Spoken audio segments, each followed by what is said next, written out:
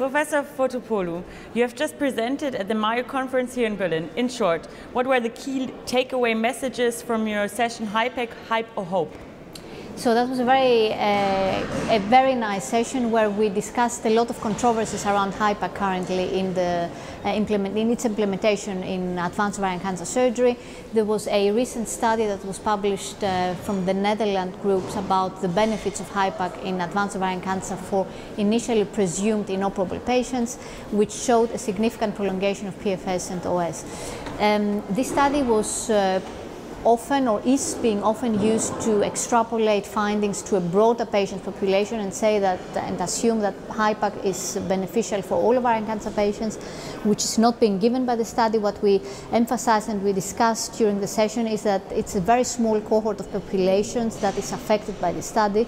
These are the patients who are presumed to be inoperable in the beginning and then have a such reductive effort after 3 cycles of chemo. There is a benefit shown. However, if we take the all-comers of ovarian cancer, where patients can be optimally debulked in the beginning of the disease, we absolutely have no survival benefit there or evidence that HIPAC is actually beneficial.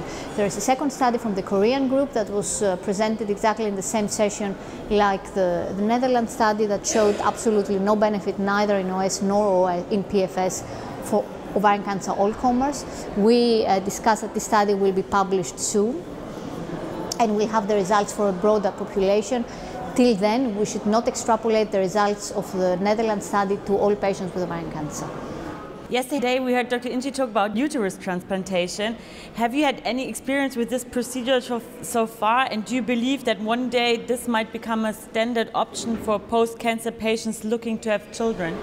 Uterine transplantation, I didn't talk about that. No, you mean in general? Yeah. Okay, so uterine transplantation is a very interesting new technique that will give hope to many patients without a uterus, not just after cancer, but also genetically. There are women who are born without a uterus, with vaginal abnormalities, with uterine abnormalities, so that they have to have a hysterectomy in early years. I think for those patients who have a benign, who are born, for example, without a uterus, uterine transplantation is a very big revolution, yes. In cancer patients, for example, advanced ovarian cancer, we need to be very careful to put everything under perspective, because the survival of the patients is, of course, not as good as one would expect, so that we can raise a child above to a specific age. In patients who have lost their uterus, for example, for cervical cancer or for endometrial cancer, we now have come very far into doing fertility-sparing surgery or fertility-sparing management for those women. So it's not that we immediately have to take out the uterus and do a uterine transplantation, but we can work around the diagnosis so that these women can have a uterus with their own children.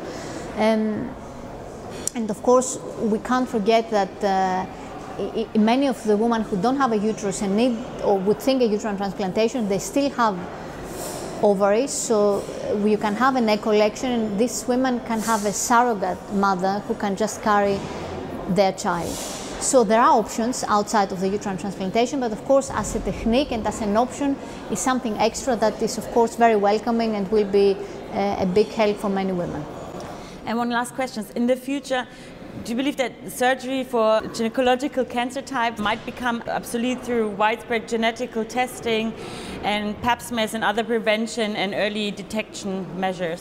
Yeah, so the dream will be, I saw a Star Trek, I don't know if you know Star Trek, the science fiction series when I was little, where there was a doctor who had a scan machine who would scan the body, and he would say, you have one starting cancer cell in your breast, we just take it out and it's all done. So yes, of course, if we reach that point where everything can be genetically, everything can be diagnosed in a very early cellular stage, or we can even go there that we manipulate genetically so that specific cancers don't even appear. Of course, we won't need to operate anymore. I mean, if you speak in extremes, you can say that surgery is the failure of medicine, because we have failed to diagnose early this disease. Of course, but I really don't believe that I will live to see that, or even my children will live to see that. Till then, we need to be sure as gynae-oncologists to offer the maximum surgical quality for our patients. Professor Fotopoulou, thank you very much for your time.